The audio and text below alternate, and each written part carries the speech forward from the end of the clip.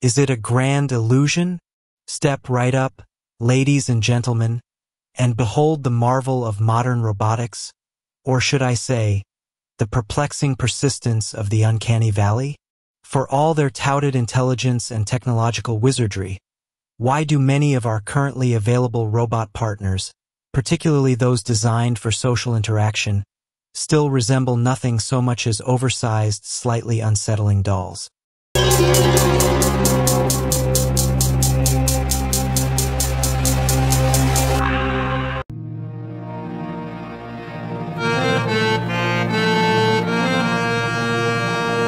Before we proceed, let me tell you one thing. If you have not subscribed yet, please subscribe. It means a lot to me. And if you have already subscribed, tons of thanks for your support. It's a question that tickles the intellect and pricks the conscience, isn't it? Are we witnessing a technological plateau, or merely a strategic pause before the true humanoid revolution? Consider the silicone skin, the vacant gaze, the movements that, while increasingly fluid, often betray a mechanical heart beneath the human-like exterior. It's like trying to make a pancake look like a steak. You can slather it with gravy and call it dinner, but deep down, it's still just a pancake. Companies like WMDoll, known for their adult dolls, are now integrating AI models like ChatGPT and Llama, transforming what were once inert figures into interactive companions that can engage in conversations, remember details, and even offer words of encouragement. This is a fascinating leap, isn't it? Suddenly, the doll can talk back, and not just with pre-programmed platitudes, but with a semblance of memory and evolving personality. But does a doll with a chatbot brain truly equate to a human-like partner? The digital realm can simulate connection, certainly, but can it replicate the messy, beautiful, unpredictable symphony of human empathy? The core challenge, you see, isn't merely about perfecting the silicon facade or the articulated joints. It's about bridging the chasm between sophisticated automation and genuine sentience, between mimicry and understanding. We can make a robot walk, talk, and even dance with impressive grace. Boston Dynamics Atlas, for instance, performs acrobatic feats that would make a Cirque du Soleil performer weep with envy. But Atlas, for all its physical prowess, isn't engaging in meaningful conversation or offering a shoulder to cry on, is it? Its brilliance lies in its brawn and agility, not its emotional depth. Similarly, engineered Artsamecha can generate over 50 lifelike facial expressions, a true triumph in synthetic emoting, yet it remains, at its heart, a performer, expertly mimicking human expressions without truly feeling the underlying emotion.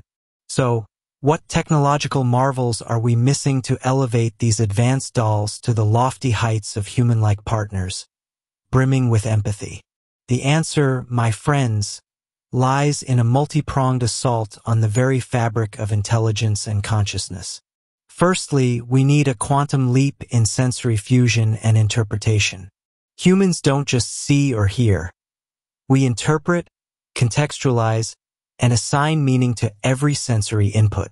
A robot, even one equipped with an array of cameras and microphones, currently processes data. It doesn't truly perceive a nuanced shift in body language, a subtle tremor in a voice, or the unspoken weight of a shared glance. Researchers at Edith Cowan University in Australia are, in fact, working on AI systems that move beyond analyzing single facial images, instead training AI by presenting sets of related expressions to interpret emotions in a richer, more human-like context. This is a crucial step, isn't it? It moves from recognizing a frown to understanding the sorrow behind it. Secondly, and perhaps most profoundly, we need to crack the enigma of general artificial intelligence, AGI. Current AI, for all its impressive feats in narrow domains like playing chess or identifying cat pictures, is still largely narrow AI. It excels at specific tasks because it's been trained on vast datasets for those specific tasks. Human sentience, however, is about general adaptability, about learning from one experience and applying that knowledge to an entirely new, unforeseen situation. It's about creativity, intuition, and problem-solving beyond programmed parameters.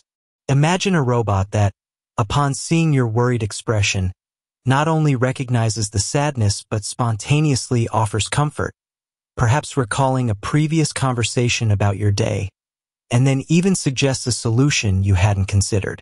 That's not just pattern recognition. That's genuine understanding, isn't it?